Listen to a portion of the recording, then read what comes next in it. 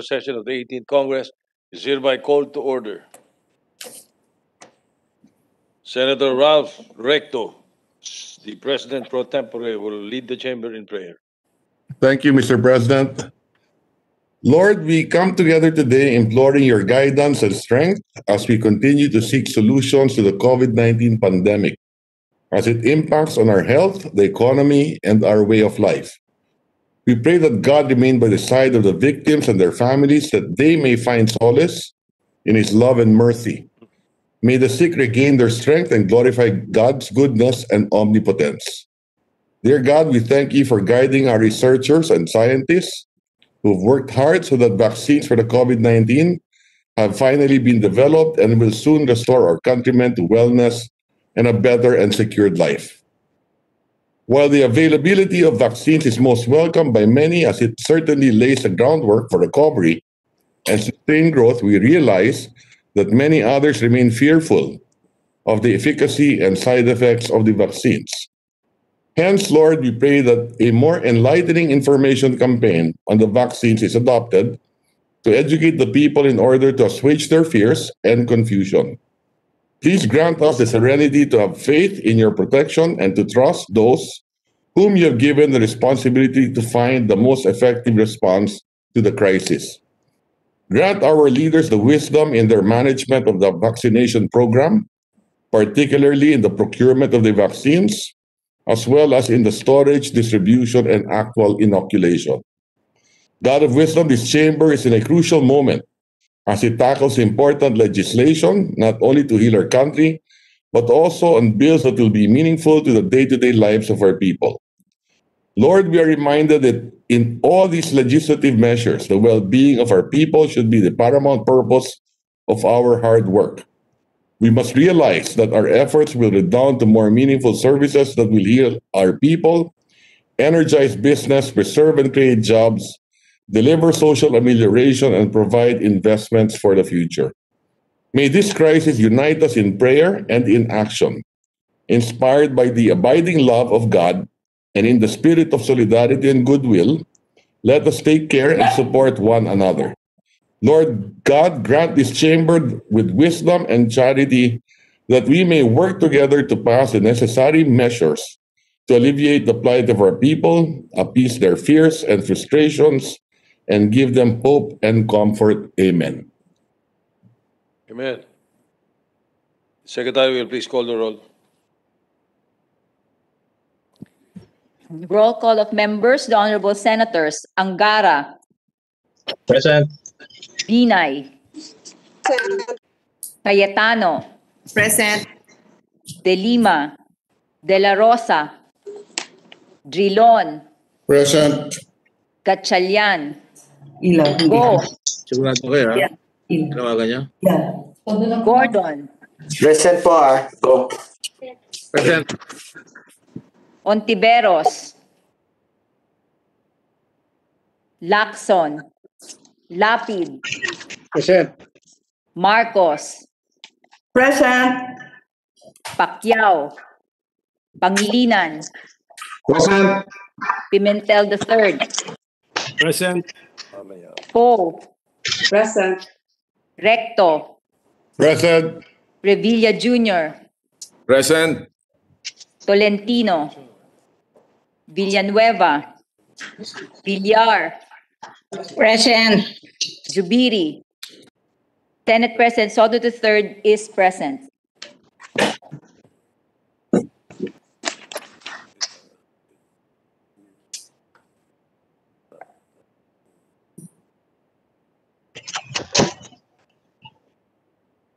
With 8 senators physically present and 14 senators virtually present, a total of 22, the chair declares the presence of a quorum.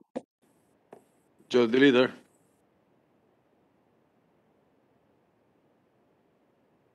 Thank you, Mr. President. Mr. President, I move that we dispense with the reading of the Journal of the 38th Session Monday and consider the same, that is on January 25, 2021, and consider the same as approved. Any objections? Chair hears none. Motion's approved. Mr. President, I move that we proceed with the reference of business. Secretary will proceed with the reference of business.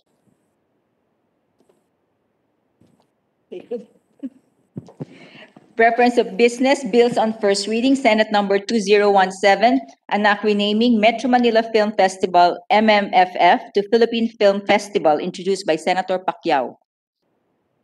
To the Committee on Public Information. Senate number 2018, an act revising and strengthening the definition of the crime of rape, amending for the purpose Article 266-A and 266-D, and repealing Act 266- Article 266-3 of Act number 3815, otherwise known as the Revised Penal Code as amended, and for other purposes, introduced by Senator Poe. To the Committee on Justice. Senate number 2019, an act amending Section 13, Article 16 of Republic Act 11054, entitled An Act Providing for the Organic Law for the Bangsamoro Autonomous Region in Muslim Mindanao, repealing for the purpose Republic Act number 6734, entitled An Act Providing for the Organic Law of the Autonomous Region in Muslim Mindanao, as amended by Republic Act 9054, entitled An Act to Strengthen and Expand the Organic Act for the Autonomous Region in Muslim Mindanao, and setting for the purpose the first regular election of the Bangsamoro government, introduced by Senator Pimentel III. To the Committee on Local Government.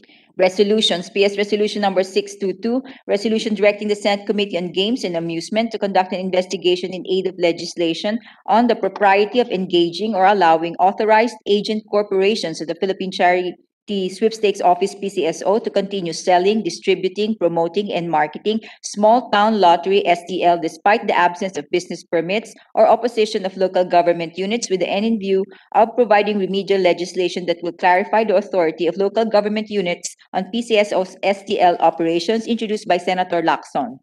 Referred to the Committee on Games and Amusement. PS Resolution number 623, resolution calling for the Senate of the Philippines to exercise its constituent powers under the 1987 Constitution to propose amendments to or revision of the Constitution, and upon approval of 3/4 vote of its members, adopt the same, introduced by Senator Lacson.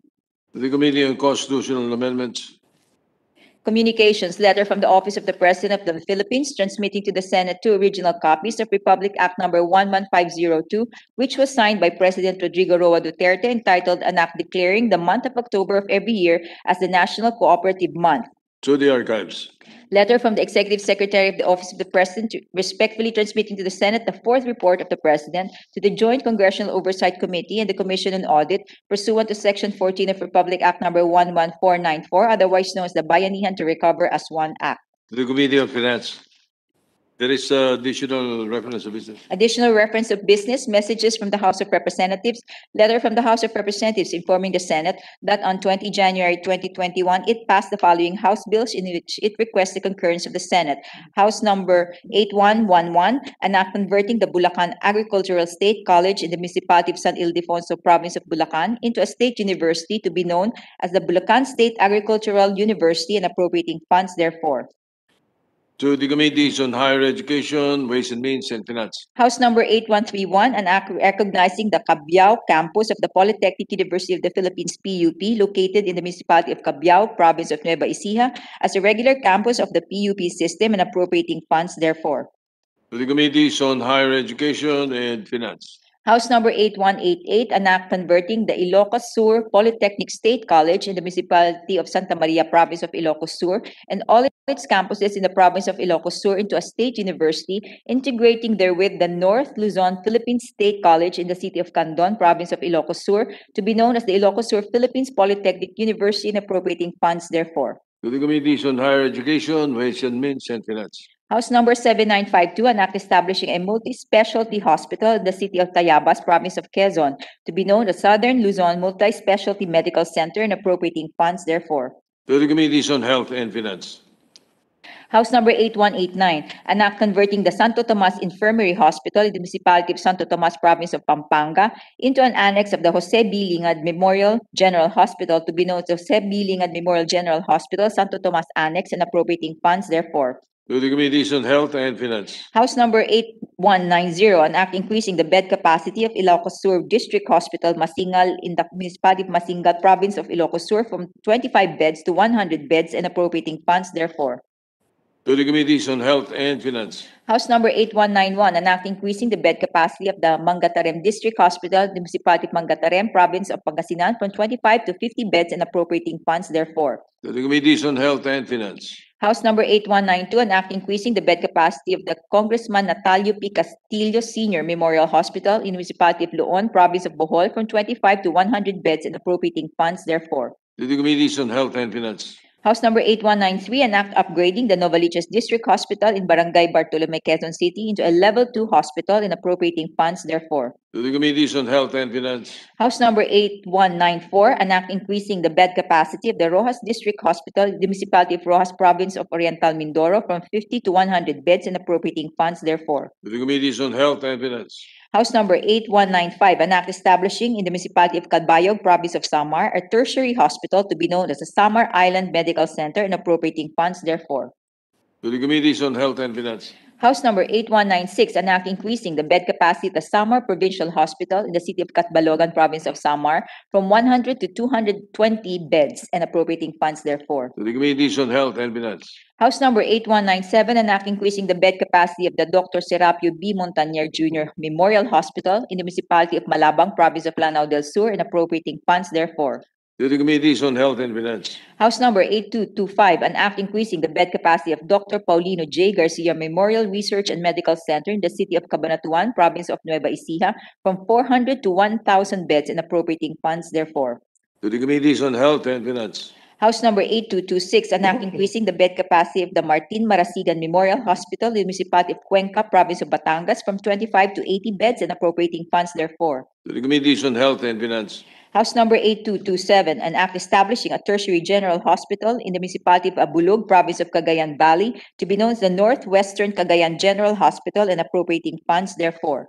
To the Committees on Health and Finance. House Number 8228, an act converting the Bicol Regional Training and Teaching Hospital in the Municipality of Daraga, Province of Albay, into a general and subspecialty hospital to be known as the Bicol Regional Hospital and Medical Center and appropriating funds therefore. To the Committees on Health and Finance. House Number 8254, an act establishing in the city of Panabo, Province of Davao del Norte, a district hospital to be known as the Panabo City District Hospital and appropriating funds therefore. To the Committees on Health and Finance. House Number 8260, an act converting the Quezon Medical Center in the city of Lucena, Province of Quezon, into a tertiary level hospital and regional training center and appropriating funds therefore. To the Committees on Health and Finance. House Number 8270, an act establishing in the city of Candon, Province of Ilocos Sur, a tertiary hospital to be known as the Ilocos Sur Medical Center and appropriating funds therefore. To the Committees on Health and Finance.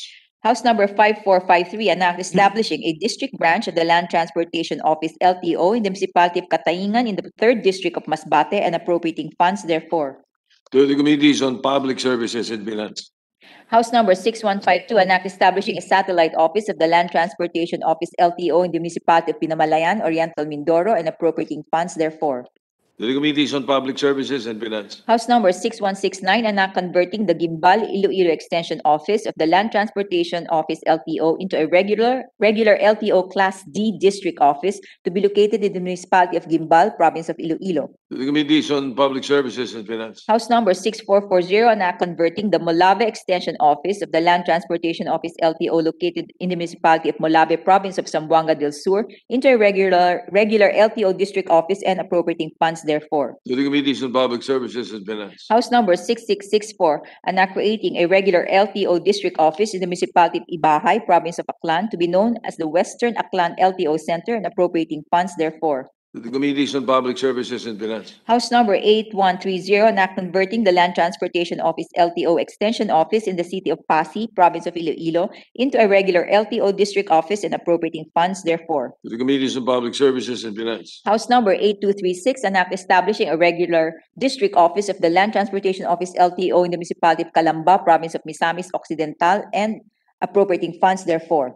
To the Committees on Public Services and Finance. House Number 8132, an act converting the Sisigon Elementary School in Barangay Sisigon, Municipality of Matnog, Province of Sorsogon, into an integrated school to be known as Sisigon Integrated School and appropriating funds therefore. To the Committees on Basic Education and Finance. House Number 8133, an act establishing the Edades and Bernal Cultural Center and Museum in Dagupan City, Province of Pangasinan, and appropriating funds therefore. To the Committees on Basic Education and Finance. House Number 8237, an act converting the Siocon National National High School in Barangay Poblacion, Municipality of Siocon, Province of Zamboanga del Norte, into a National Science High School to be known as Siocon National High School and appropriating funds therefore.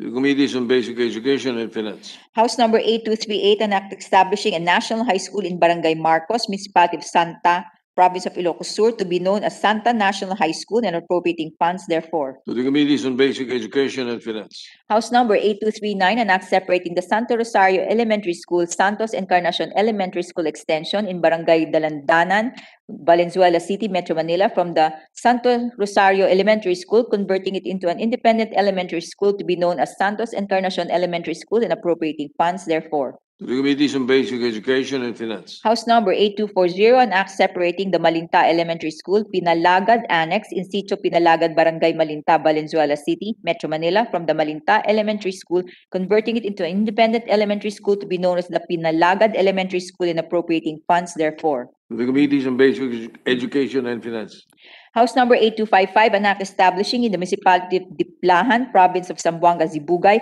a separate schools division office for the First District of Zamboanga, Sibugay, and appropriating funds therefore.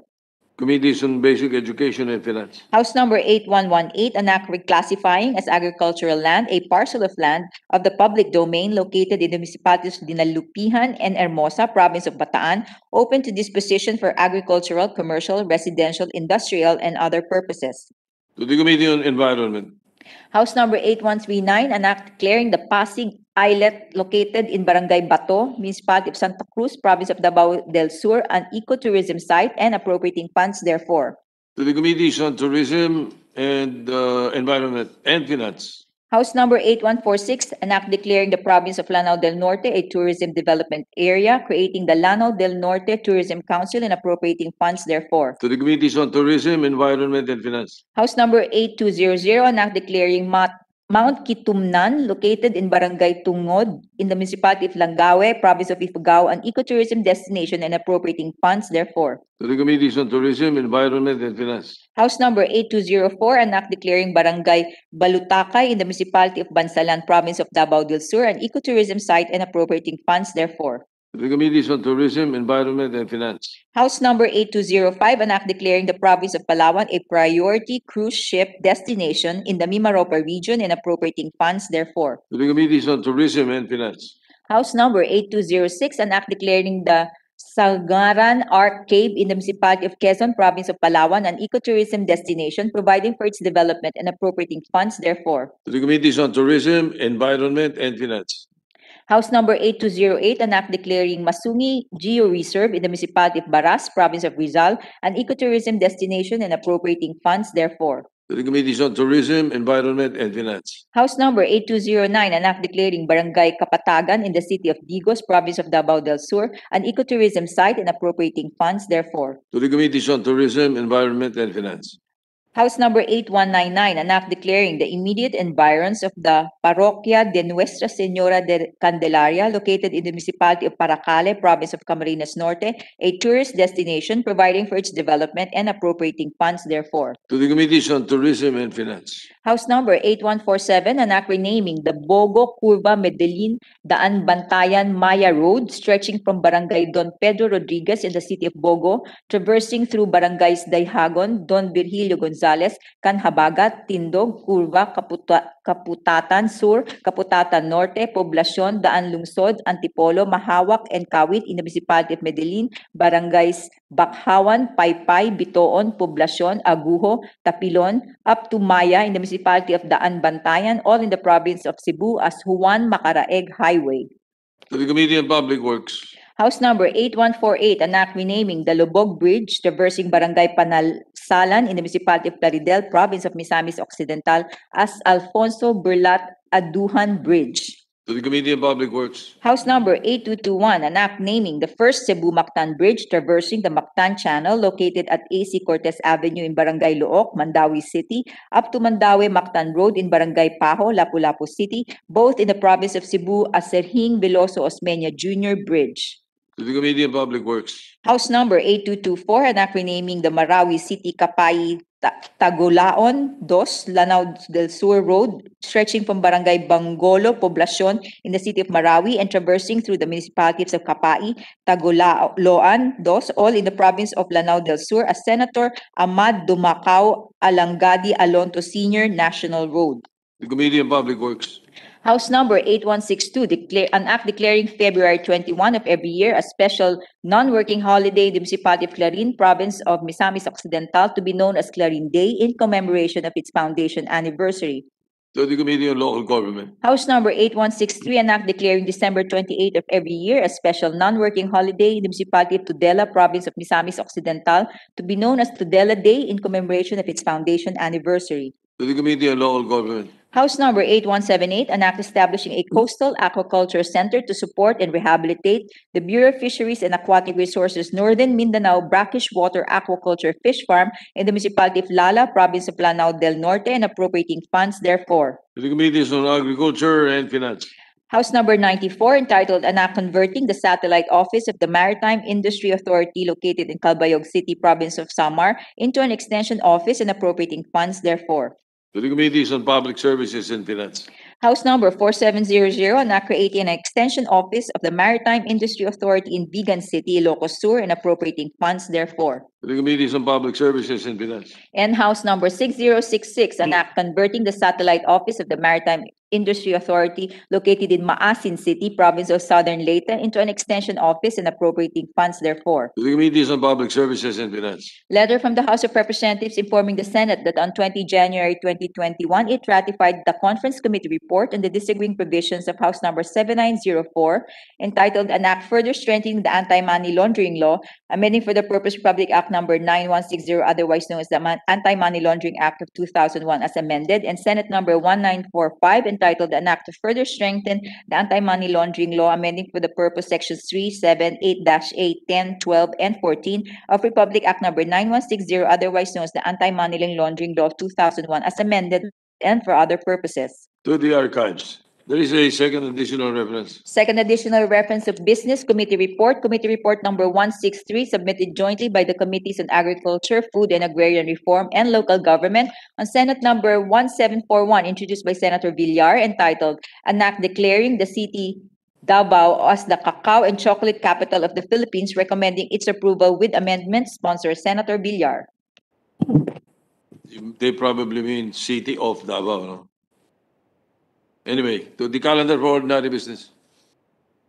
Must be a typo error. Anyway, Majority Leader. Thank you, Mr. President. Mr. President, distinguished colleague of ours would like to utilize the privilege hour. We recognize our distinguished colleague from the great province of Cavite, Senator Francis Tol Tolentino, Mr. President. Senator Francis Tolentino is recognized. Thank you, Mr. President. To our esteemed colleagues, Mr. President, last Wednesday, last week, I wholeheartedly engaged in an interpellation by way of interjection, our colleague from Zambales, relative to a bill under consideration, which will be tackled today. And I interjected points on maritime law, admiralty jurisdiction, Mr. President. That was last Wednesday.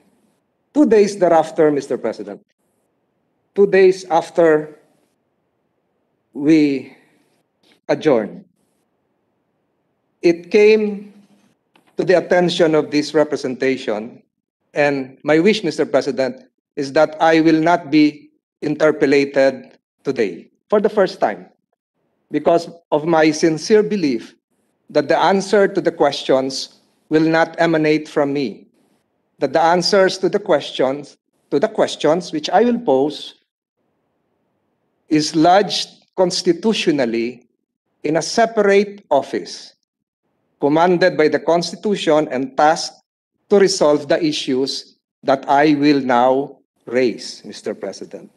Last Friday, the National People's Congress of the People's Republic of China passed a law the Coast Guard law of the People's Republic of China.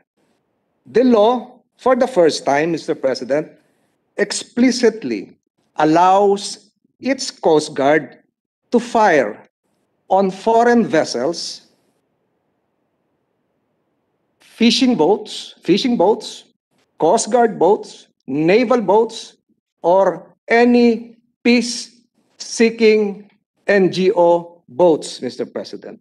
And the law, Mr. President, will take effect February 1, 6 days from now. I'm saying this, Mr. President, because a lot of our fishermen are out there. Some of our fishermen from Zambales, from Mindoro, from Palawan, from Batangas, from Cavite, will also go out, Mr. President, not knowing of the existence of this newly passed law by the People's Congress of China, allowing its Coast Guard to take, and I quote, all necessary measures, including the use of weapons, when national sovereignty, sovereign rights, and jurisdiction are being illegally infringed upon by foreign organizations or individuals at sea, Mr. President. And the law was very specific, Mr. President. It specified the circumstances under which the different kinds of weapons, handheld, I'm referring to pistols or rifles, shipborne, I'm referring to shipborne missiles, for instance, Mr. President, or airborne, coming from planes, can be used. Number two, the law, as passed, allowed the Coast Guard, the Chinese Coast Guard personnel, to demolish other countries' structures built on Chinese claim reefs and to board and inspect vessels in waters claimed by China. Again, Mr. President, I worry for our fishermen coming from Zambales, Cavite, Batangas, Mindoro, and the rest of the eastern seaboard who will venture out into that coast, Mr. President. The law further provides, Mr. President, that the Chinese Coast Guard is now empowered to create temporary exclusion zones. These are lockdown zones as needed to stop other vessels and personnel from entering. Now, Mr. President, what are the ramifications? I have no answers, Mr. President. That's why I do not wish to be interpolated. I just want to bring this to the attention of this august body because my answers, my cures probably will be worse than the disease, Mr. President. Nakakalungkot po ito, Mr. President. Nakakatakot. How I wish, as one of my favorite TV shows was entitled before, Wish Ko Lang. How I wish, Mr. President, that we were back during the pre-COVID days. Nakakalabas lahat, walang maskara, walang face shield, walang kinakatakutang, walang bakuna, walang droplets. How I wish we were in that situation, Mr. President, pre-COVID days. December of 2019, I think, Mr. President. Or how I wish again, Mr. President, in the international scene, we were on the pre-9-line days, Mr. President. Lahat nakakapangisda, lahat nakakapalaot, walang kinakatakutan, walang pinangangambahan, walang gigibain, walang haharangin, walang kakatakutan. What will be the solutions, Mr. President? I really do not know. Diplomatic front? The ASEAN, perhaps? The new Biden presidency? A direct engagement with the President of the People's Republic of China? I don't know, Mr. President. How I wish we were in those days. Let me end, Mr. President, just to make a light situation out of this important legislation coming from a different jurisdiction, to quote John Denver, one of my favorite singers, in his song entitled Children of the Universe. And I quote, "The silver dolphins twist and dance and sing to one another. The cosmic ocean knows no bounds, for all that lives are brothers." How I wish, Mr. President, that all those who are engaged in the West Philippine Sea are to be treated and to be considered as brothers. Thank you very much, Mr. President. Majority Leader.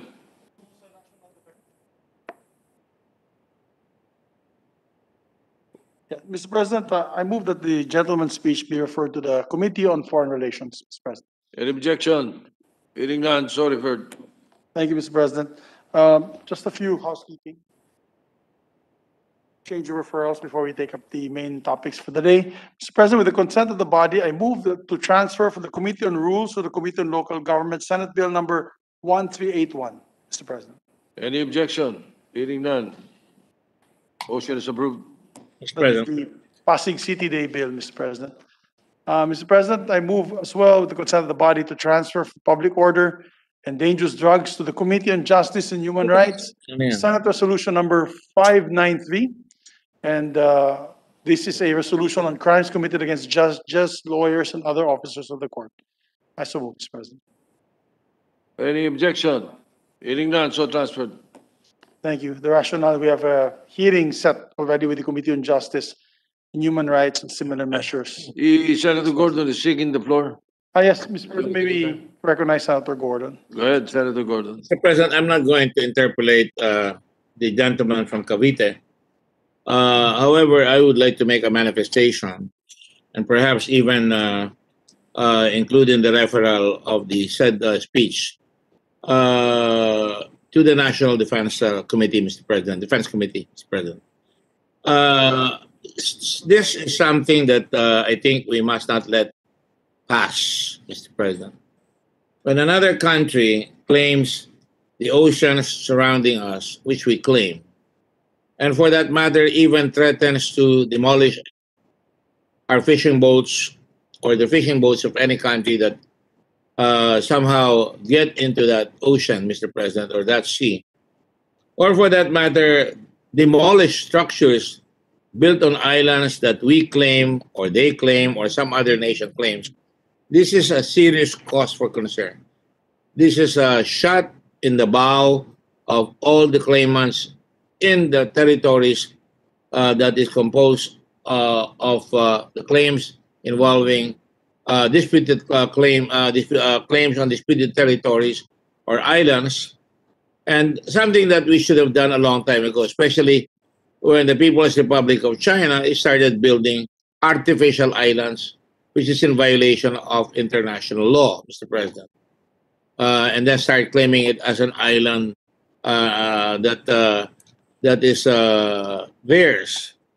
Having said that, Mr. President, as we all know, in Pagasa, we have, if I remember correctly, a derelict ship, and we have also built some sort of a runway there and some buildings out there, which under this new declaration of the legislation of Congress puts our people there, our civilians there, and particularly our armed forces in harm's way.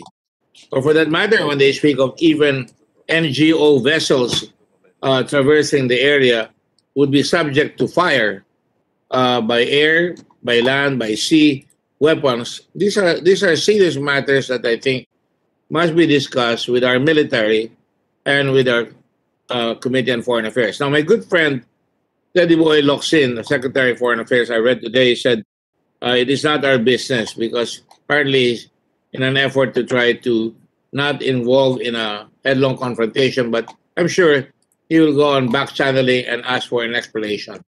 At the very least, I feel that China should explain what its intentions are. Principally because this creates a flashpoint in this area where 60% of the world is at, and where a lot of assets in terms of oil, in terms of commerce, pass through every day. So when the Chinese Coast Guard is allowed to take, and I quote, all necessary means, including the use of weapons to stop or prevent threats from foreign vessels, how can a banca threaten the Coast Guard of China? A fishing boat, as my good friend from Cavite says, from Zambales or Mindoro, or from other areas like Palawan, how can they be treated as threats of foreign vessels when these are peacefully engaged in the struggle for life and trying to fish these oceans. In other words, here is gunboat diplomacy, where the Coast Guard personnel will now be permitted to board our boats. They're not satisfied with just ramming our boats and then leaving them. And now they are willing to inspect foreign ships. Now, assuming it is not Philippine vessels that they will inspect, but if they start demanding that they inspect other vessels, this can precipitate tension and could even lead to a shooting war, Mr. President, because Australian vessels, American vessels, English, UK vessels, French vessels, and other countries have passed through these waters, Mr. President. Now, I think, I hope we're not looking at a country that has turned rogue, that has turned to be unilaterally aggressive in terms of, making sure that they assert their claims in a violent manner, Mr. President. I consider this a great risk of miscalculation in these vast areas of disputed waters using the same words that they use. Any Coast Guard official of China can miscalculate the powers within his craft and start using that and precipitate a conflict in the area, Mr. President. Now, I understand the foreign minister of China just came by. I would like to know what they discussed with the president or with the foreign minister or the secretary of our country. If we are just going to, turn the other cheek or just quietly accept what is. It is a creeping threat that I think can escalate anytime, especially with Taiwan, especially with our own claims in these areas, especially with what is happening in Hong Kong, especially with their dispute with the Japanese in the southern islands. Mr. President, I think that this deserves, at the very least, an executive session where we can invite our officials determining policy on these islands so that the Senate can be guided accordingly and so that proper appropriations can be made by the Senate to at least come up with a credible capability and perhaps even to the point of facilitating, expediting, and speeding up, for example, submarines to be operated by the Philippine Navy, or for that matter, maybe even land-based missiles that are mobile so that they cannot easily be destroyed. Now, I'm saying this if only to wake everybody up from the stupor that we're being led to believe. We have a Chinese neighbor who has been kind to us, has been supportive of us, but the other face of it, who has threatened us and has even threatened to acquire our own claims that have been there for several years and is now going to threaten a very volatile atmosphere in these areas. Our fisheries have been taken from us. Our people have been deprived of their livelihood. And I think China owes us an explanation as to what its true intentions are, whether they're really a peaceful and friendly neighbor, as I've always thought they were, or they've changed their suit or their coat into a coat of armor that can become more aggressive and more dangerous to all kinds of folks traversing that route. That now, Mr. President, I would like to request that the remarks made by this representation, as well as that of the gentleman from Cavite, not only be given to the Secretary to the Foreign Affairs Committee, but also to the Defense Committee, if by your leave you will accept. Thank you very much, Mr. President, and I hope that we can see our way clear in solving the problems that are presenting itself slowly but surely in a most threatening manner. Thank you, Mr. President. Majority Leader. Mr. President, Yes, Mr. President. Senator Risa Ontiveros, Mr. President, would like to be recognized. Senator Ontiveros, recognized. thank you, Mr. President. Mr. President, may I please just register my presence in today's session since I was late for the roll call? All right, we place that on record. Thank you, Mr. Majority President. Leader, what do you say to the request of Senator Gordon? And before you do that, just to set the record straight as far as my opinion is concerned, Yes, Mr. you President. know, just to include into the records also.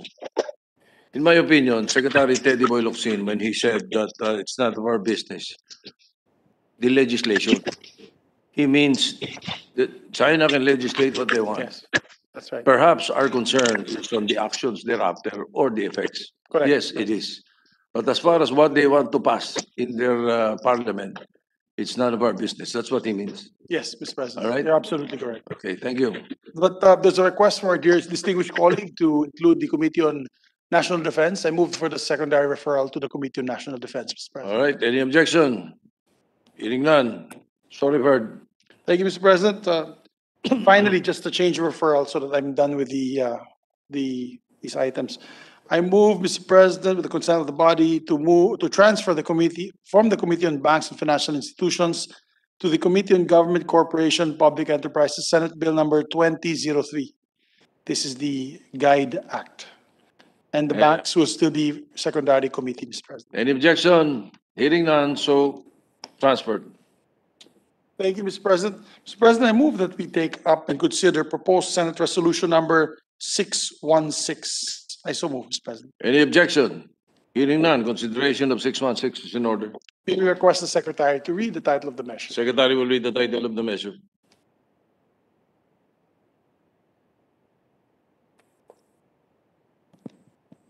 Resolution expressing the sense of the Senate to oppose the unilateral termination of the 1989 University of the Philippines UP Department of National Defense DND Accord and to urge up UP and DND to commence a dialogue and find a common ground that promotes peace, security, and protects academic freedom and the pursuit of excellence.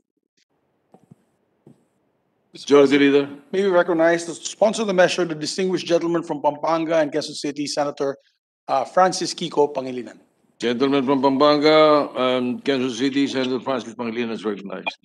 Thank you, Mr. President. Thank you, Majority Leader, distinguished colleagues. Magandang hapon. Given all the uncertainties and fears brought about by the COVID-19 pandemic, as well as the anxieties and worries of the rising food prices, this representation would like to welcome the decision of the Department of National Defense through its Secretary Lorenzana, to hold a dialogue with the University of the Philippines on the termination of the 1989 UP-DND Accord. Ayaw na natin dagdagan pa ng aalahanin ang taong bayan na mabigat na ang pinapasan araw-araw. Gaya ng ginawa nating mga hearing sa COVID management at vaccine rollout, at maging ang nakaschedule na hearing sa darating na Lunes tungkol sa mataas na presyo ng pagkain, dialogue at pag-uusap ang pinakamahusay na paraan sa paghahanap ng mga solusyon sa mga problema. Sa usaping ito, ang mga na-raise na issue ay kapayapaan, seguridad, kalayaan at kahusayan. At dahil gusto nating mapalawig o ma-extend ang magagandang probisyon at bunga ng UP-DND Accord sa lahat ng mga educational institutions, we further urge the DND to hold dialogues with other educational institutions and find a common ground that promotes peace and security, protects academic freedom, the pursuit of excellence, and the rule of law. At dahil mas productive mag-dialogue kaysa mag-away, we would also like to urge both parties, UP and the DND, to reconsider the abrogation of the accord.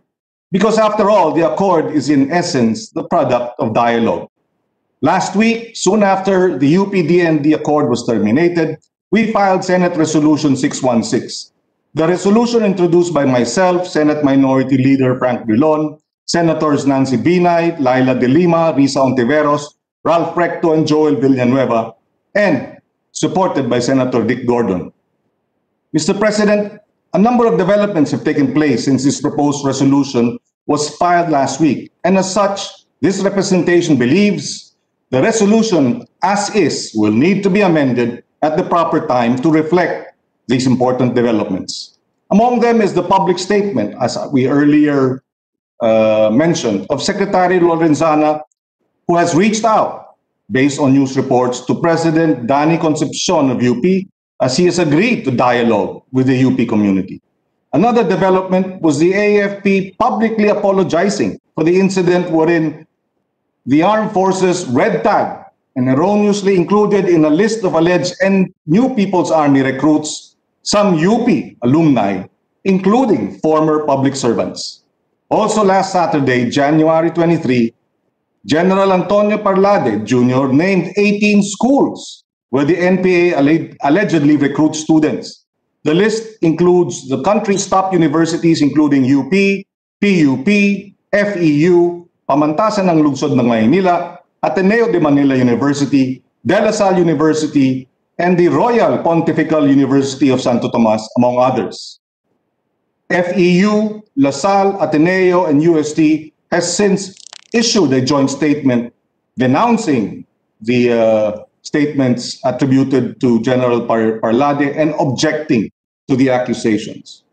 The joint statement was signed by Dr. Michael Alba, President of FEU, Brother Raymond Suplido, President of De La Salle, Father Isaias D. Tionco, OP, Vice Rector of the University of Santo Tomas, and Father Robert C. Yap, President Ateneo de Manila University. Kailangan na talagang mag-usap. Lumalaki ang gulo. Tingin ko maaayos ang mga gusot sa isang malaya at bukas na usapan o dialogue. Pwedeng kasama sa dialogue ang sinasabing hotbed, di umano, ng mga rebelde na mga pamantasan. Totoo ba ito? Kung totoo, maiiwasan ba ito sa pag-terminate ng sinasabing accord? Ano ang mga iba pang paraan para hindi mag-armas ang mga estudyante? Ano ang dahilan ng pag-aaplas? What are the root causes of insurgency, among others? Gusto ko lang sagutin ang tanong sa kung special ba ang UP. Naging aktivista kasi po ako noon. I would say that that has been a defining moment of my life. I would have been perhaps a corporate lawyer or a literature professor or even living abroad had I not become an activist. Activism was my love language for our country and for our people. Activism also brought me here, now, to the halls of the Senate, serving our country, serving our people. Dito sa Senado, iba-iba tayo ng pinanggalingan. Pero sa huli, gusto lang natin maglingkod sa bayan, sa sambayanang Pilipino. And academic freedom, which includes the freedom to think, speak, move, and even dissent critically, is a freedom that everyone is entitled to. A freedom that UP allowed its students, activists or not, and a freedom that everyone must enjoy. We hope this resolution will inspire an open and transparent, as well as participatory and inclusive dialogue among all parties. At the proper time, Mr. President, we shall propose to amend the title of this resolution to read as follows.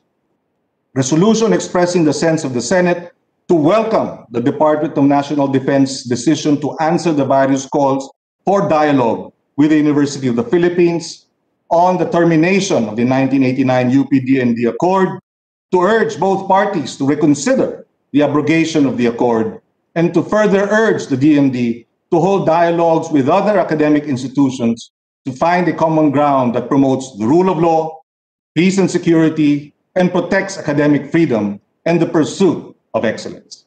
With this proposed amendment that we will introduce at the proper time, it is hoped that the Senate adopt proposed Senate Resolution 616. Magandang hapon at maraming salamat. Thank you, Senator Pangilinan. Sounds good. Majority Leader. Thank you, Mr. President. We'll just take a look at the whereases and then Yes. perhaps we can have the... With the permission of Senator Kiko, majority. we're getting a consensus here as long as we're able to make a few amendments, Mr. President. Looks like we can get the support of the majority of our members here, including those physically present. May I just request for a 5-minute suspension, Mr. President, so that we can study. I'll call up Senator Kiko on the phone, and then because he gave the amendment to the title, and seems like the title is all right, the amended title. Yes, We'll just take a look at the whereas clauses, and then Mr. President. we can take it back on the so that it jives with the title. Yes, Mr. President. All right. All right. Maybe just recognize Senator Kiko one last time, very quickly. one more time, and Senator P after. Yes, very quickly. Senator Pangilinan, go ahead. Yes, very quickly, Mr. President, Majority Leader. With that proposed amendment to the title, of course, subject to style, all other whereases should be consistent with the title. And we will discuss the matter with Senator Zubiri. Maraming salamat, Mr. President. Correct. Senator Cayetano. Thank you, Mr. President. Mr. President, I would just like to express my support. Senator Kiko's staff coordinated with my staff because I was in a meeting with the DOF at the time he circulated the resolution. So I did not see it until after it was filed. And when his staff inquired, I said I would support. So I just want to put that on record, Mr. President. And in addition, Mr. President, I'd also just like to put on record a few statements that I made soon after that statement coming from DND was released. I was quite surprised, Mr. President, about the manner that it was handled. It was basically a unilateral abrogation of this long-standing agreement. And definitely we welcome that a few days after that, Defense Secretary Lorenzana's expressed openness to negotiate with the UP leadership. So that is definitely a welcome approach. But I would have really wanted to see it that way because we are mature and responsible people here. UP is the premier institution. DNB is at the forefront of the defense of our country. I think it honestly was a given that any concerns that there would be discussed among civilized and responsible leaders of these communities or these agencies. And so as I welcome this step forward, I do hope that we don't have to go through this because it sends the wrong signal that we cannot even appreciate what was done in the past. I read the statement of President Abueva and how he and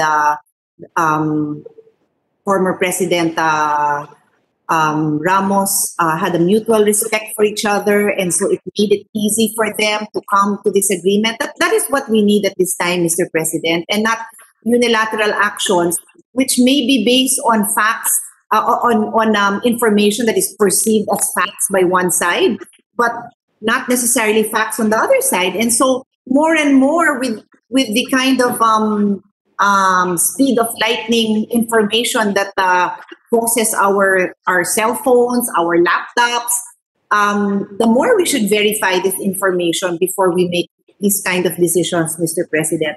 I am a proud graduate of UP, as so many of my other colleagues are here.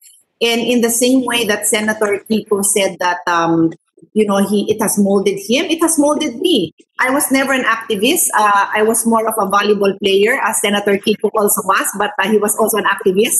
I was just a volleyball player and very trying to get good grades. My brother, now Congressman Alan Cayetano, was an activist. So, iba-iba ang nagiging experience, iba-iba din ang nagiging outcome ng mga experiences natin. But the three people I mentioned, myself, Senator Kiko, my brother, and of course, I'm looking at Senator Drilon, one of my mentors for the longest time, Senator Gordon.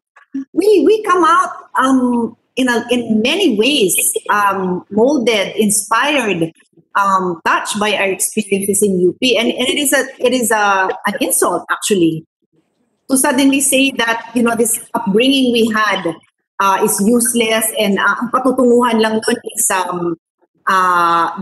the left leaning side which has chosen violence.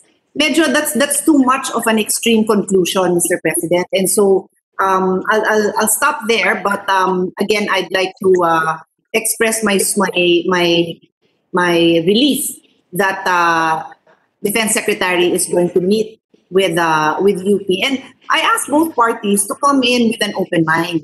Come in assuming that you have a child studying there. One of the little efforts that I've done, and I know it's a very small effort, is I've brought the UP women's football team to PMA twice so that there would be a light and fun exchange and getting to know you among these students of UP and the cadets of PMA, since it was done in the spirit of sportsmanship. I think it was the step in the right direction, and sana yan din ang ipakita natin tayo mga leaders of these various institutions at the highest level, so that we can really move in the right direction in the spirit of friendship, in the spirit of finding solutions, and not just making a conclusion that my way is better than your way. So thank you, Mr. President, and All right, congratulations. as the majority leader wanted, the session is suspended. Mr. President,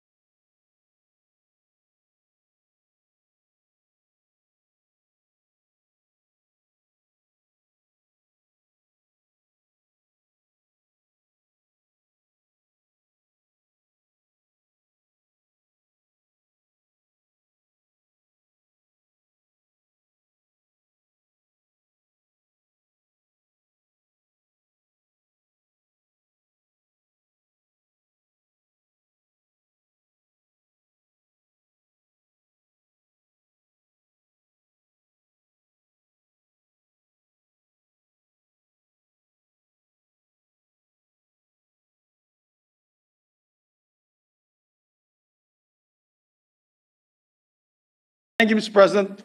We have a proposed draft resolution to amend proposed resolution number 616. And we are sending, have we sent a copy to Senator Kiko? Ito. The author, Dave, meron na ba tayo pinadala? Yeah, we sent the Chief of Staff of Senator Pangilinan, hopefully for him to be able to receive it as well. There's just a further amendment with the permission of Senator Pangilinan. On the title, the request of our colleagues here is that on the word reconsider the abrogation of the accord, there's a request to amend it further to revisit the accord, rather, to replace it with the words revisit the accord. We'd like to seek the permission of our dear colleague if he's okay with the proposed amendment. Yes, Mr. Senate President, Majority Leader. Earlier, before we resumed, we already manifest or we shared informally our acceptance of that proposed amendment to the Thank you very much. proposed amendment. Thank you. Thank you. Just for the record, Yes, so that everything is in order. The reason we suggested that is because the word revisit sounds neutral, but it really, the real meaning is to consider and take up again.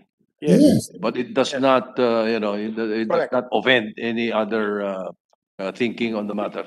Correct, All right, Mr. President. thank you. Maybe I could read the full title, Mr. President, for the record. So Yes, the resolution will read, resolution expressing the sense of the Senate to welcome the Department of National Defense or the DND's decision to answer the various calls for dialogue with the University of the Philippines on the termination of the 1989 UP-DND Accord, to urge both parties to revisit the accord, and to further urge the DND to hold dialogues with other academic institutions and find a common ground that promotes peace and security and protects academic freedom and the pursuit of excellence, Mr. President. That will be the title of the measure. And the text and the content of the resolution has been forwarded to the sponsor Yes, because Mr. we now have two less whereases. Yes, Is it okay, Senator Pangilinan? yes, Mr. President. Just a slight addition to that title. It should also promote the rule of law and then peace and security, Mr. President. We'd like to have the rule of law. Academic freedom, rule of law, and the pursuit of, paano to? Promotes rule of Academic law, institutions. peace and security, and protects academic freedom and pursuit of excellence. Is that correct? Find Yes, a common ground that promotes the rule of law, Rule of law. peace and security, and protects academic freedom, etc., etc. yes, Is yes, that how Mr. it is?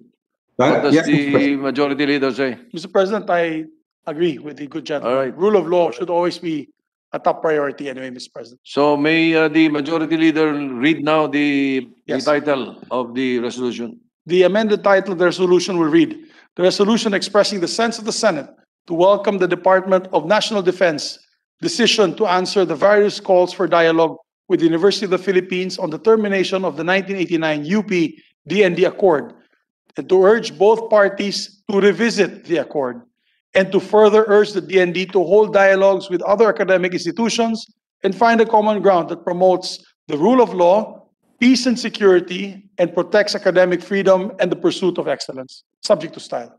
All right. What does the sponsor say? We agree. We accept, Mr. President. Any objection? Hearing none, adopted. With that, Mr. Mr. President, President. may we recognize Senator Risa Ontiveros, Mr. Senator Ontiveros recognized. Thank you, Mr. President. Maikling manifestasyon lang po, Mr. President, galing sa kabilang dako ng Katipunan. Ako po, kagaya ni Senator Kiko, ay naging student activist din. Ang aktivismo ay bahagi na rin ng aking DNA. But I stand here today not just as an activist, not just as a citizen, but also as a mother. Walang magulang ang gusto na mamundok ang anak o sumama sa mga naniniwala sa armas at dahas. Kaya sa isang banda, nauunawaan ko din ang mga magulang na nag-aalala sa recruitment ng kanilang anak sa dulong kaliwa. Ngunit, Mr. President, sa kabilang banda, bilang nanay, gusto ko rin ng lipunan na naniniwala sa malayang pamamahayag, sa pagmamahal sa sambayanan, sa pagiging kritikal at mapaningil kahit ng mga kabataan. I dream of a society where our youth's idealism is allowed to shine bright, not diminished by the fears of the jaded. Finally, like Senator Kiko and Senator Pia, I support dialogue and conversation between the DND and the university and all universities. In our shared love for our country's youth, we might yet find a common ground to move forward. Salamat po, Mr. President. Oo. Oo nga pala. Aalisin na yun dito. Oo. Including the body. Oo. All right, thank you. Just for the record, the amendment that was proposed by the majority leader and accepted by the sponsor, that is subject to style. That's correct, Mr. President. So that is therefore included in the resolutory portion Yes, Mr. President. for That's the correct. record. That's the resolutory portion that will be taken on the bottom end of the resolution. Yes, yes. Yeah. All right. So with that, Mr. President, there are some members who would like to express their wish to explain their vote. Let us adopt first the resolution, Mr. President. After we adopt, we can recognize our colleagues to stand up for Of the course. explanations. Correct. So- That is President, the correct, yes. that is the correct procedure.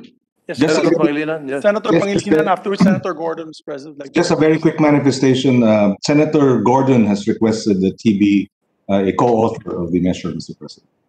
Yes, and myself as well, with the permission of Senator Pangilinan. Yes, If I can be made the co-author of this measure, as well as Senator Grace, Senator Gordon, Senator Angara. Angara, Senator Ralph Recto, of course, the Senate Minority Floor Leader, I'm sure would like to be also an author of the measure, Senator Drilon. The others are already co-authors, I believe. Yes, that is correct. Mr. President, Yes. just a slight correction on the manifestation of my our colleague Senator Pangilinan. Initially, I was asked to co-author and I said yes. Apparently, the message did not come on time. So I was wondering why my name was not there. So I did not have to request. Originally, I was in support of this resolution. Just want to put that on record. Yes, we confirm that. It's now placed on record. It was if it was omitted before, it should be placed there now. Thank you, Mr. President. Thank you, Mr. President. With that, I move to adopt Senate Resolution number 616, the amended version subject to stand, Mr. President. I so move. Any objection? Hearing none. Resolution 616, the sense of the Senate on the UP-DND Accord is hereby adopted. May we recognize a few of our colleagues that are in the plenary, Mr. President. We have Senator Joel Villanueva, as well as Senator De La Rosa would like to also be recognized after. Senator Joel Villanueva is recognized, and then Senator De La Rosa. Thank you, Mr. President. Thank you, Mr. Majority Floor Leader. This is just a short manifestation of support and in agreement with a lot of statements made by our dear colleagues here in this August chamber. And just to put on record, Mr. President, that I have always believed that there are more things that unite the soldiers of the Republic and the scholars of the people than divide them. And if there is a need for a 2.0 version of the agreement, gawin po natin at yan yung ninanais natin. Umupo ulit at magkaroon ng dialogue.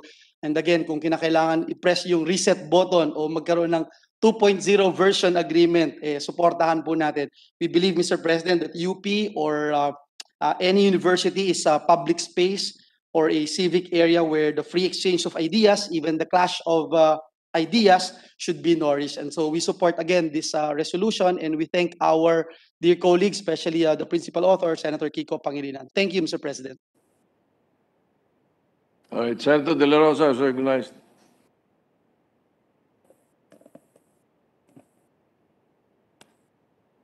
Thank you, Mr. President. I just would like to manifest my abstention from the adoption of this resolution. Mr. President, please allow me to state for the record my support for the abrogation of the 1989 agreement between the University of the Philippines and the Department of National Defense. Such move is intended to protect the youth from the snares of communism and its empty promises. Ginoong Pangulo, ang kapulisan at ang militar ay isa sa layunin na protektahan ang ating kabataan. Hindi kailanman ninanais ng kapulisan at militar na maghasik ng kaguluhan at takot sa loob ng paaralan. It is a sad reality that the CPP-NPA took undue advantage of the 1989 agreement between UP and DND. With this protective mantle, this leftist group randomly recruited young and brilliant students from this premier university to be members of their organization and serve as its juvenile frontliners in fighting the government. Sa loob ng 31 taon, 31 years, napakinabangan ng lubos ng mga CPP-NPA ang 1989 agreement na ito na naghantong sa paghikayat ng maraming estudyanteng maging miyembro ng armadong komunista. Ang nakalulungkot, marami sa mga estudyante ng UP ay napatay sa iba't ibang engkwentro sa kabundukan. Sa kagustuhan nilang ipaglaban ang baluktot na paniniwala at filosofiya ng komunismo. I have known UP as a fertile ground that cultivates free thinking. It encourages ideas coming from the left, right, or center. It welcomes wide range of discourses that redound to the welfare of the youth. I am quite puzzled now why they are resisting ideologies from the right and center of the political spectrum. For the record, I am not anti-UP. I am anti-CPP, NPA, NDF. I respect UP as a breeding ground for the best and brightest mind that this country has produced. I admire UP for producing the likes of former President Ferdinand Marcos, Jose P. Laurel, Manuel Rojas, Elpidio Quirino, Justado Macapagal, Gloria Macapagal Arroyo, and even including CPP founder Juma Sison. Huwag na po tayong lumayo dito sa Senado. Karamihan sa ating mga magagaling na kasamahan ay galing sa UP. Sina Senator Pangilinan, Binay, Angara, Po, Gordon, Pimentel, Cayetano, Villar, ang ating majority floor leader, and my kababayan, Senator Meg Soberi, our Senate President Pro Tempore, Senator Recto, at ang dating Justice and Labor Secretary, now Minority Leader, Senator Franklin Dillon, na kung saan marami akong natutunan sa paggawa ng batas dahil sa kanyang kagalingan. My decision for not supporting the proposed resolution should not be interpreted that I am against UP. My vote and this manifestation are a testament of my lifelong battle against the ideologies of CPP-NPA. I cannot think of any benefits for our country for their existence. Many police officers and military personnel have been killed in the hands of this communist terrorist group. Also, they have been one of the reasons why we have not yet achieved the full economic growth for the country. Ang presensya ng pulis o militar kung kailangan sa loob ng campus ay hindi para kitilin ang academic freedom sa pamantasan ng Pilipinas. Ang malayang pagpapahayag ng saloobin at isipan ng ating mga estudyante ay patuloy na binibigyang halaga at nirerespeto ng lahat ng ahensya ng gobyerno. Ngunit, kailangan ding bantayan na hindi mapasok na mga taong may makakaliwang filosofiya ang naturang paaralan para di na makapaghikayat panang kabataan na maliligaw ng landas tungo sa komunismo. As we have mentioned in our committee report number 10 that reported out our resolution to investigate the missing minors who are allegedly recruited by leftist groups. The right of the student sector to voice out their sentiments, opinions, and beliefs, and to participate in legitimate organizations are well within the constitutional boundaries. It is in fact guaranteed by the highest law of the land, which encourage the youth involvement in public and civic affairs. There is a need, however, to scrutinize the activities of the youth, especially the student sector, be it inside or outside the campus, so as to ensure their security, safety, and well-being. With the encouraging presence of the police and the military in UP, these young scholars may also be encouraged to serve their country as members of the Armed Forces of the Philippines, the Philippine National Police, and other law enforcement agencies. Lalong-lalo na ngayon, doon sa balita na pinahayag ng ating colleague na si Senator Tolentino about the threat coming from China. Hindi lamang sa UP, kundi sa lahat ng paaralan sa ating bansa. With this in mind, I guarantee that your police force and military are at your service to protect and defend our young people from the abyss of communism and its deceptive ideology. Maraming salamat, Mr. President. Thank you, Senator De La Rosa. I am tempted to interpellate you, but it's the explanation of your vote, so I will not. I'll reserve it for another day. Mr. President. It concerns your school. Anyway, Senator Coco Pimentel is recognized. Just a very short manifestation, sir, and your colleagues, that I join the sentiment expressed in the amended resolution, and now call on the DND, the cabinet, the administration, and the whole society to, instead of focusing on the where the CPP-NPA does the recruitment, we should focus on the why they are able to attract some of our idealistic young Filipinos into their ideology. Maybe there's too much inequality, too much injustice in our society, which leads to frustration and even desperation among our idealistic young Filipinos. So we better study and ask the more difficult question of why the ideology, which has not proven itself to be successful in any country in the world, is still attractive to some of our idealistic citizens. Thank you very much, Mr. President. All right, Majority Leader. Yes, I also agree with the position of Senator Coco on that, Mr. President. Until we can solve many problems, poverty is one of them, we'll have a difficult time really trying to rid this ideology purely by show of force or force alone, Mr. President. And so we have to look deeper into these issues. And hindi naman po, tama naman po sinabi ni Senator Bato, hindi naman po lahat na nasa UP nagiging komunista. Ako bilang estudyante sa UP Los Baños, meron din po tayong mga kaibigan na nasa kaliwa. Hindi naman po ako sumama sa kanila. At tuloy-tuloy po ang aking naging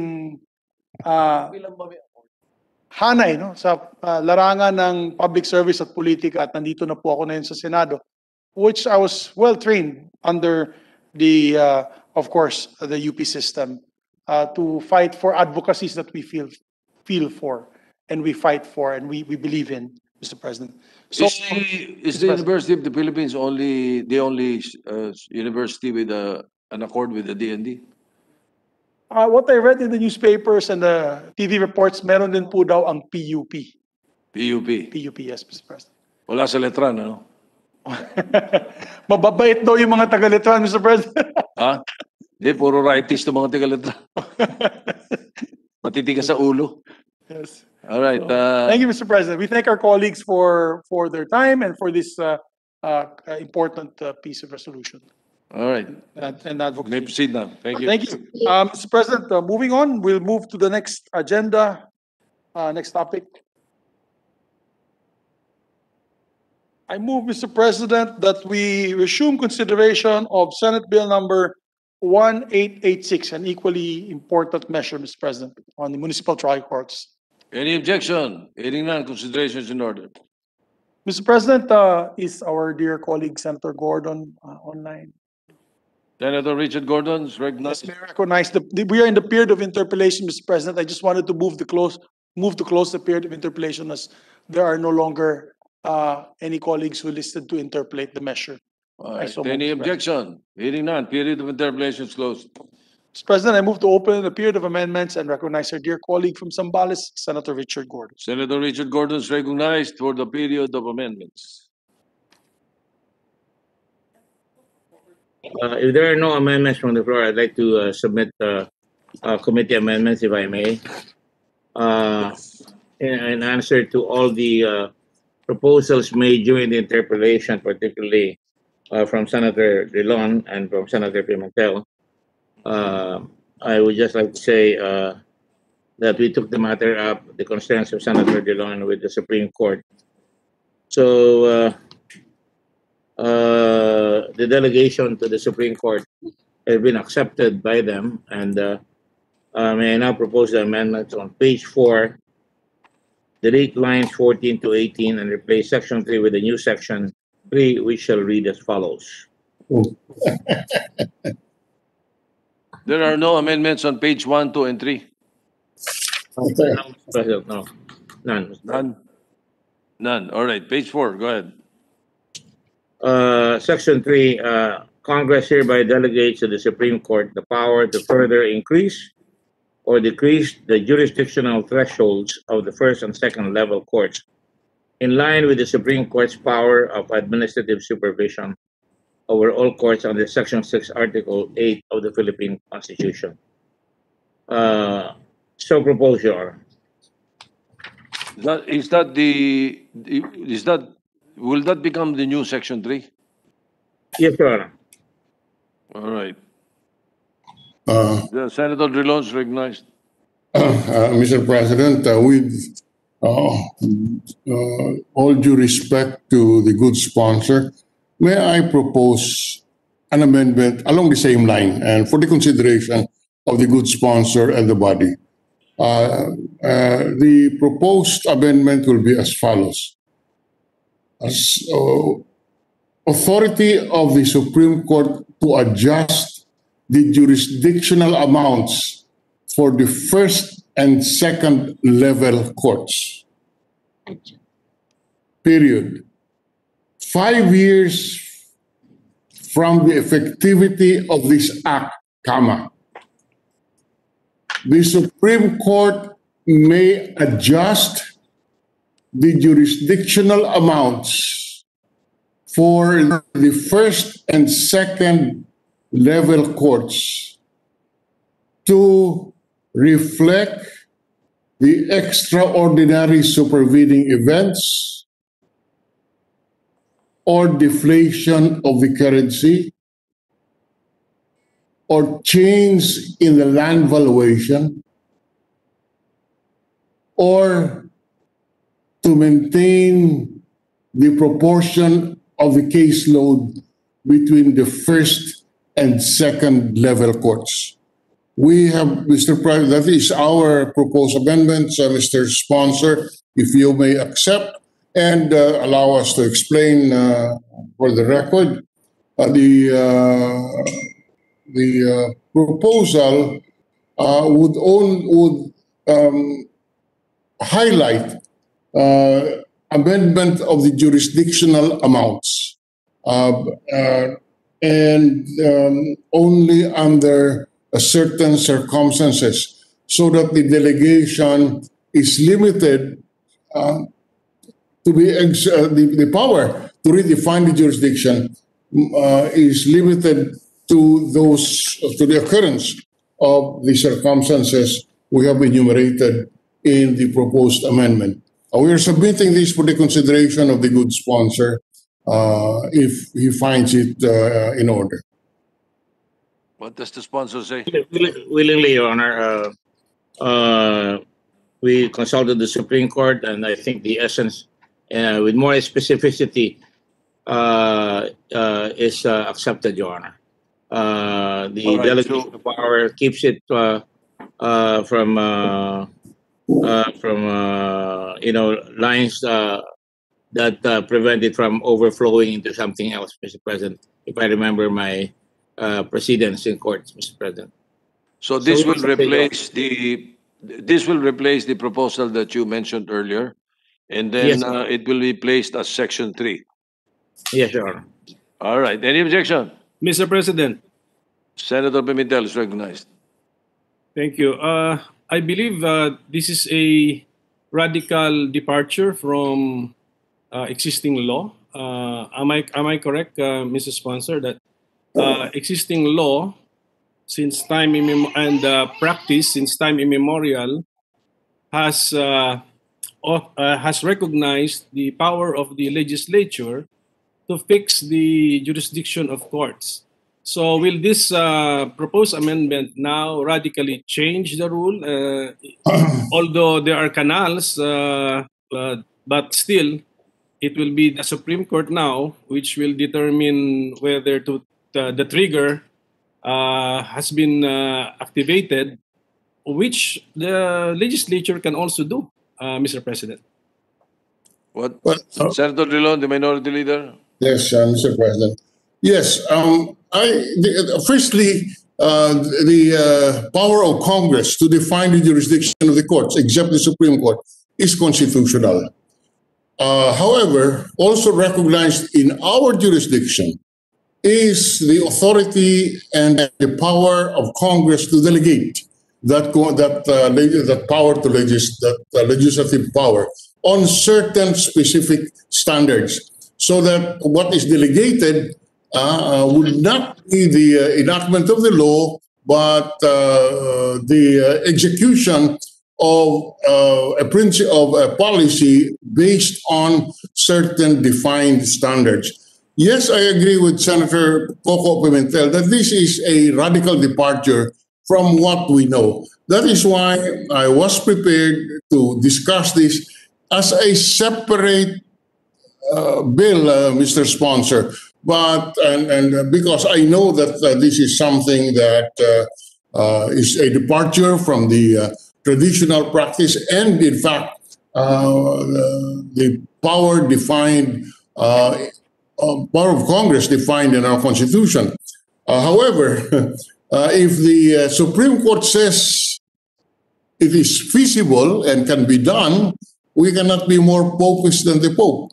If the interpreters of the law says it can be delegated, and I believe really it's a good policy to do this, and we in case the future Congresses would change its mind, and this is for the record, if any future Congress would want to take back this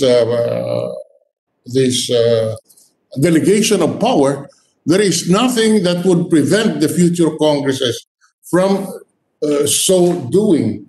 And just to highlight that point, maybe we can insert somewhere in the amendments that the phrase "unless otherwise provided by law," in order to preserve that right of Congress to define jurisdiction. Just to address the need of, or the concern of Senator Coco, which I agree with. Yeah. Mr. President, may I react, Mr. President? Yes, go ahead, Senator Pimentel. I have noticed that the proposed amendment actually studied and considered the valid requirements for a valid delegation of legislative power. We made some informal consultation with the Supreme Court, but of course, that can still be questioned in a formal case before the Supreme Court, and the formal ruling can overrule the informal opinion expressed in a consultation.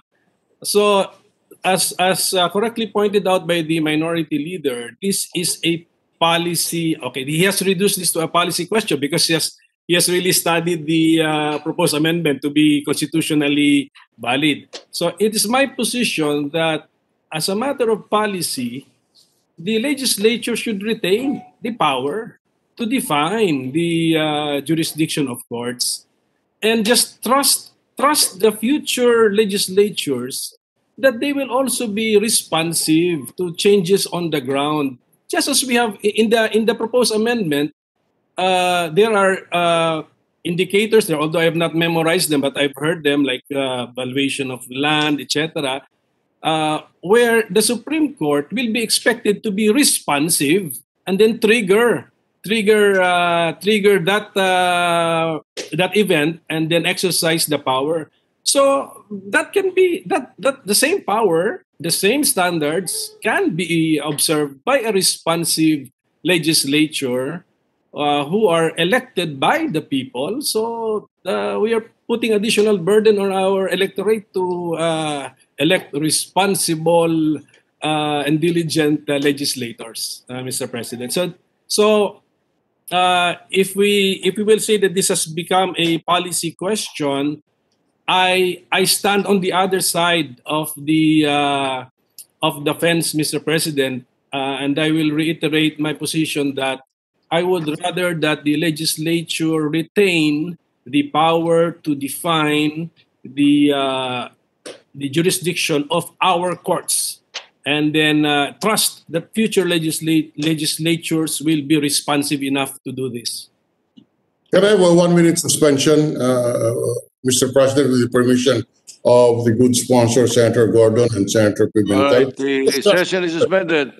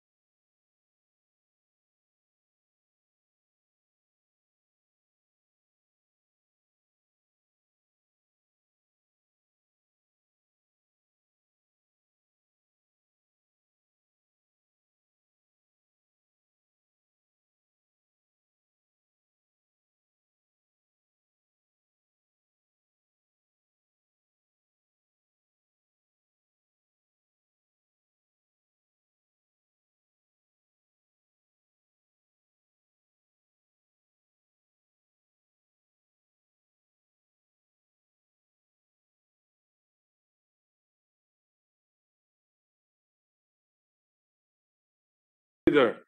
Thank you, Mr. President. Once again, Mr. President, may I recognize Senator Richard Gordon to propose a few amendments, Mr. President. Yes, Senator Gordon, you have the floor. In the interest of dispatch, so that we can just handle the other proposal on delegation of matter can be discussed on Monday, we'd like to finish off the only amendment left, Mr. President, so that when we go, it will just be the only issue on Monday if we approve this. Page Wait. 4, delete lines 19 to 23, and in page 5, delete lines 1 to 4 and replace section 4 with a new section. Wait. Senator Gordon, before you continue, we have to withdraw the pending motion. And that is the amendment proposed by Senator Drilon. The Senate President is correct. Majority Leader. Yes, Mr. President, with the permission of the sponsor, we move to withdraw that particular amendment, Mr. President. Section 3. Yes, I think Proposal we're of taking that up Senator on Monday again. Right. Thank you. All right. Hearing no objection, so withdrawn. Senator Gordon now is recognized. Go ahead with your amendment. Thank you, Mr. President, and thank you for the correction. In page 4, delete lines 19 to 23, and in page 5, delete lines 1 to 4, and replace section 4 with the new section 4, which shall read as follows. Section 4, the provisions of this act shall apply prospectively, which is the proposal of Senator Coco, to all civil cases filed in the second-level courts and first-level courts from the date of which effectivity thereof. We so move, Mr. President. Any objection? Hearing none. Adopted. So thank you, Mr. President. So on Monday, the only thing that we will have to reckon with would be the proposal to do this, and hopefully we can settle that. And if we cannot settle that, I hope the committee will be allowed to call additional witnesses, if you like, for another extra hearing. If we have to go through that, I'm willing to do that all over again. All right. Thank you. Then we will await that proposal for Section 3. In the meantime, Majority Leader. Thank you, Mr. President. Before we suspend consideration of the measure, may we request the good sponsor, Senator Gordon, if I could be made a co-author together with Senator Villanueva and Senator Gatchalian on this measure, Mr. President. President, we welcome all our colleagues who want to be co-authors of this resolution, this proposal or bill, which is so very urgent, Mr. President. And maybe also Senator Binay, I could see her also giving the thumbs up. Senator Binay as well, Mr. President. Yes. What about Senator Marcos? Are you, Senator Aimee as well, of course. She's a fighter for local government, to devolution, yes, I'm sure. local government. Yes. So this will be better for them. Accepted. Maraming municipal trial courts sa Ilocos Norte and the North. Yeah. Okay, thank you, Mr. President. With that, we'll take this back up on Monday and move to suspend consideration of the measure. Any objection? Hearing none, consideration is suspended. Mr. President, Senator Pia Cayetano also wishes to co-author PS Resolution number 616, which you approved earlier. Maybe also put that on record, Mr. President. All right, we place that on record. There is a last reference of business, Mr. President. Yes, there is a third additional reference to business. I so move, Mr. President, with the The permission. Secretary will proceed. Third additional reference of business bills on first reading, Senate number 2020, an act establishing the Department of Culture, appropriating funds therefore and for other purposes, introduced by Senator Cayetano. To the Committees on Basic Education and Civil Service and Finance. Senate number 2021, an act providing enhanced protection, security, and benefits for media workers, introduced by Senator Revilla Jr. To the Committee on Labor and Public Information. Senate number 2022, an act establishing the Government Vaccine Indemnification Program, providing funds therefore and for other purposes, introduced by Senator Revilla Jr. To the Committees on Health and Finance. Senate number 2024, an act institutionalizing the grant of emergency use authorization, further amending Republic Act number 3720, otherwise known as the Food, Drug, and Cosmetic Act, as amended by Republic Act number 9711, otherwise known as the Food and Drug Administration FDA Act of 2009, and for other purposes, introduced by Senator Tolentino. To the Committee on Health. Resolutions, PS Resolution number 624, resolution congratulating and commending the Outstanding Young Men of the Philippines awardees for 2020, introduced by Senator Recto. To the Committee on Rules. PS Resolution number 625, resolution directing the appropriate Senate committee to conduct an inquiry in aid of legislation on the alarming reports of significant and steady increase in the volume of importation of frozen fish in spite of our vast aquatic resources as an archipelagic country, and with the end in view of introducing measures that will maximize the potential of the local production of fish in order to improve the lives and livelihood of our fisher folks and to attain food security, introduced by Senator Marcos. To the Committee on Agriculture. Committee reports. Committee report number 164, prepared and submitted jointly by the Committees on Health and Demography, Public Works, and Finance on Senate number 2023, with Senators Cayetano, Go, and Villar as authors thereof, entitled An Act Requiring the Establishment of Quarantine Facilities in Every Region in the Country, Providing Funds Therefore and for Other Purposes, recommending its approval in substitution of Senate numbers 1442 and 1529, sponsor Senator Go. To the calendar for ordinary business. Committee report number 165, submitted jointly by the Committees on Health and Demography and Finance on House number 6731, introduced by Representative Gasataya, entitled An Act Establishing a General Hospital in the City of Bacolod, Province of Negros Occidental, to be known as the Bacolod City General Hospital, and appropriating funds therefore, recommending its approval with amendments, taking into consideration Senate number 1647, sponsor Senator Go. To the calendar for ordinary business.